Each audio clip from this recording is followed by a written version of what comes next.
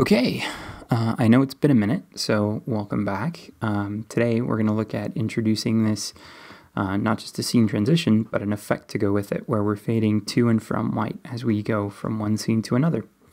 You can change this to be however you want to. You can animate that so that it's wiping in, or you can make it black, or all kinds of stuff. But let's get right into it.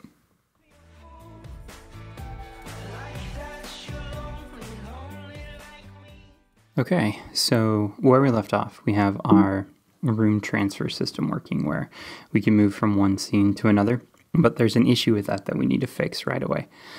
So if I go from this scene, and then I transition into the house scene, and then let's say I quit playing now, if I go back to my sample scene and hit play, since I went through the transfer, the player is going to check to see where it should start, and it thinks it should start over here because things don't line up between the two scenes. And you shouldn't expect them to. And now I've got some super weird stuff going on.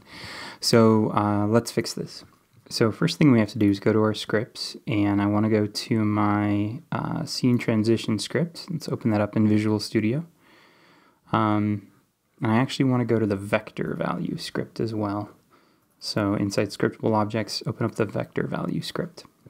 So inside the vector value script here, what I want to do is I want to add, just like we did for the float value, another thing that this is inheriting from. So after where it says scriptable object, I'm going to add iSerialization callback receiver. And that's going to turn red right away. And that's because we have to add two specific methods. One is public void on after deserialize, and the other is public void before serialize. And then that red should go away, unless I did them wrong. Oh, and we have to actually do something with them. So here's what I'm going to do. Just like with the float value, I'm going to add another vector2. I'm going to call this public vector2, and we'll call this default value. And then after deserialize, I'm going to say initial. No, it's not an argument. What am I doing?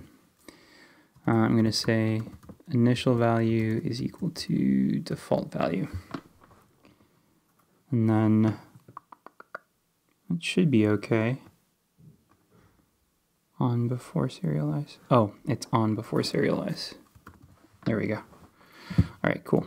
So if I save this now, I'm going to go back into Unity, and I'm going to find my scriptable object for my player position. And I've got an initial value, which is saved from when I went into the house. And now I'm going to make a default value. So I'm going to say my initial value is 0, -3, which is what it was when we went into the house. And my default value is 13, -13, which is the default value for here. So if I hit play, I'll start in the middle of the screen. There we go. And if I go up into the house, and now if I go out of play and then go back into play, it should be fine. And there we go. All right, cool. So now, right now it's pretty abrupt when we're going from one scene to another. So let's make it so that we have a nice scene transition effect. And the scene transition effect we're going to go for here is a fade to white and a fade from white. You can do black or gray, or you can even animate it with like panels coming in so that you have like a wipe going on. But I'm just going to keep it simple and go to and from white. So to do this, I'm going to zoom way out so I can see my UI. I'm going to go to create, and I'm going to create a new canvas. So not just a panel, but an entirely new canvas. And I'm going to name this canvas fade from white. And then as a child of this, I'm going to make a panel. You can do an image, it honestly doesn't matter. And for my panel, I'm going to make it fully opaque, And then over here in the source image spot, I'm going to change this from background to none so that I get this nice pure white. Now I'm also going to add a new component. I'm going to add an animator. And then over here in the animation window, I'm going to create a new animation. And I'm going to put this in my animations folder. And in my animations folder, I'm going to make a new folder for fade panels. And then in here, this is going to be fade from white. And I'll save that. Now to animate it, I'm going to hit the record button and make sure that this records it as fully opaque. And I want this to be fast, so I'm going to go about 1/3 of a second out. And this is going to be fully transparent. And there we go. Now I'm just going to make this fade from white a prefab. So if I go to my prefabs, pull in fade from white, and now I can delete it from the scene. And now I'm going to go into my scene transition script, which we opened up just a minute ago. I'm going to create a reference to this fade in panel. So we're going to call this public game object fade in panel. And then I'm going to make a really quick awake method here.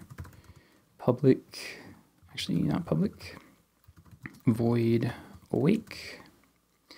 I'm using awake because it gets called before start. And what I want to do is I want to say if fade in panel is not null, so if it's been assigned, so if it's a scene where I haven't assigned it, I'm not going to cause any issues, then I'm going to instantiate it. So I'm going to instantiate it as a game object so I can do stuff with it. So game object panel is equal to instantiate fade in panel.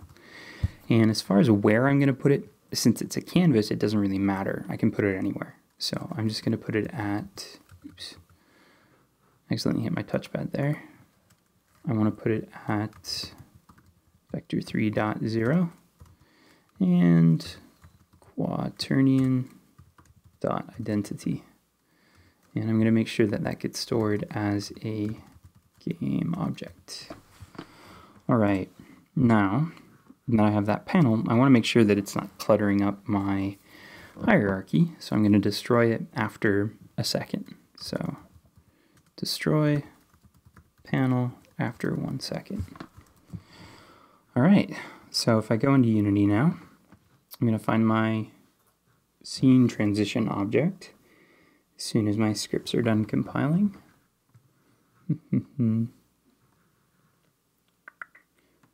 Okay, there we go. And I'm going to take my fade from white panel and put that right there.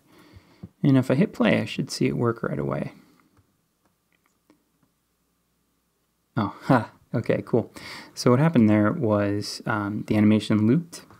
So what I have to do is go to my animation, fade panels, fade from white, and turn off loop time. And let's try that again. So if we hit play, all right, and there we go. So we got our nice fade from white. Now, I want it to fade to white when we transition between scenes. So I'm going to make another panel here. So I'm going to create a UI canvas. I'm going to call this one fade to white. And I'm going to go through the same process with this. I'm going to add a panel as an object. I'm going to reset all of this animator, and then this time instead of going from white to transparent, I'm going to go from transparent to white. So I'm going to fast forward through this process here. Okay, and same thing, I'm going to make sure that my fade to white animation also has loop time turned off. And then I'm going to add that panel to my prefabs. Now you might have a whole bunch of these, so it's worth taking a second and in your prefabs, making a new folder. And this is going to be our fade panels. And then I'm just going to put these in here. There we go. All right, cool. Now I can delete this from my room since I'm going to be instantiating it.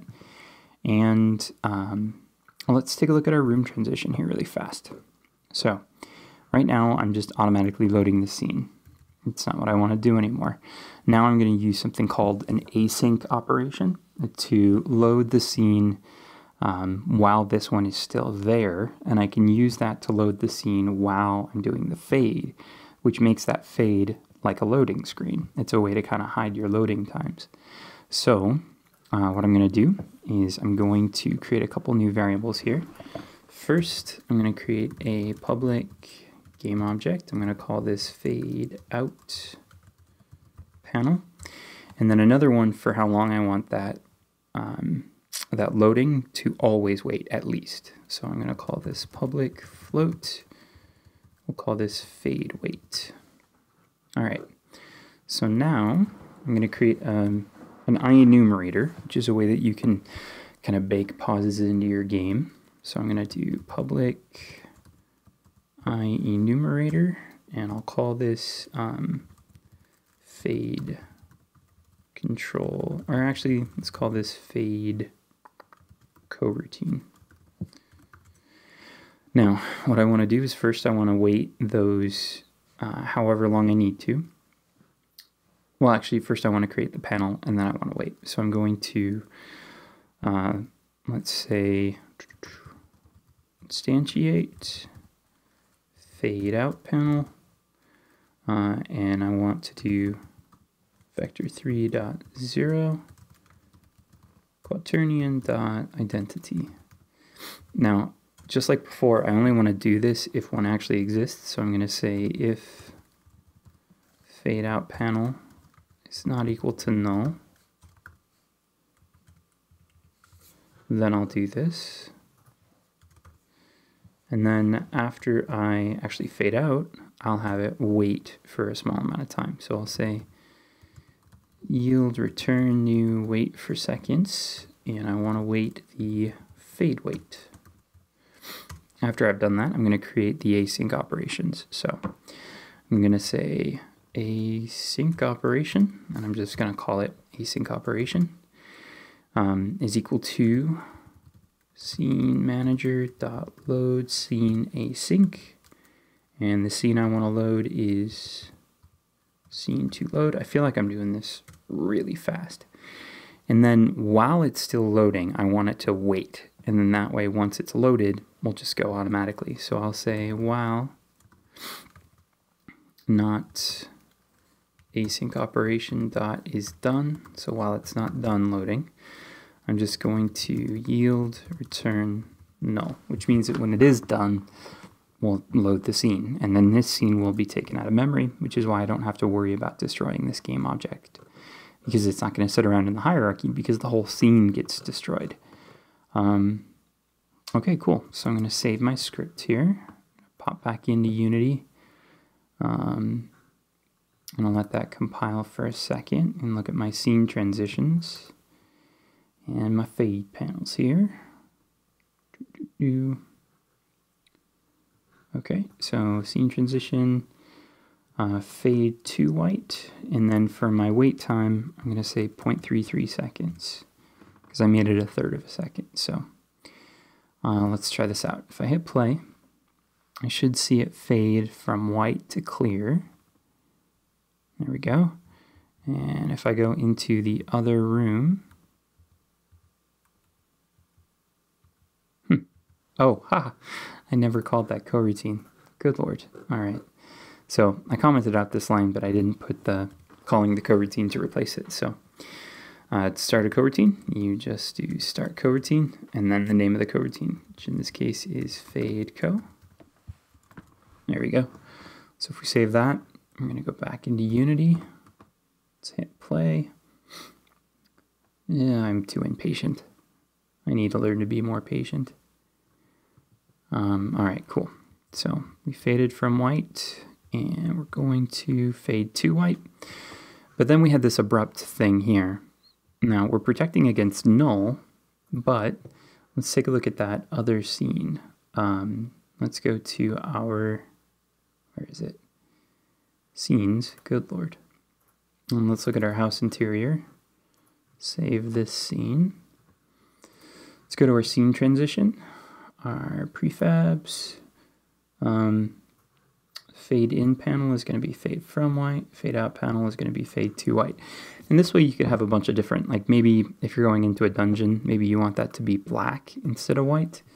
I just like the fade to white. I think it's kind of cool. You can, of course, do anything different. You can animate those panels so that they slide in, mirror. You do all kinds of Star Wars wipes. So I'm going to hit play. And there we go. So now if I go, it's a nice little fade effect. There we go. It's not really something that's important for the game, but I think it adds a little bit of feeling to it. I think it's nice. All right, so next time we're going to talk about how to make a little, it's not a dialogue, but it's a little effect on the character when they're near something interactable. Like these signs, we're going to have a little question mark pop up above their head, and then when they walk away from it, we'll have the question mark go away. After that, we'll do treasure chests, and then we'll start working on the dungeons. There's a few things I have planned for the dungeons, so yeah, if you have any questions, feel free to leave them down in the description down below. You can follow me on Twitter to find out when I post new videos. I'm really going to try to get back on a schedule here. Hopefully the personal stuff that's kept me away, hopefully that's kind of ironed out now. So yeah, you can join my Discord where I'm chatting pretty much every day. There's some really awesome people there. So yeah, I hope everybody out there has themselves a wonderful day.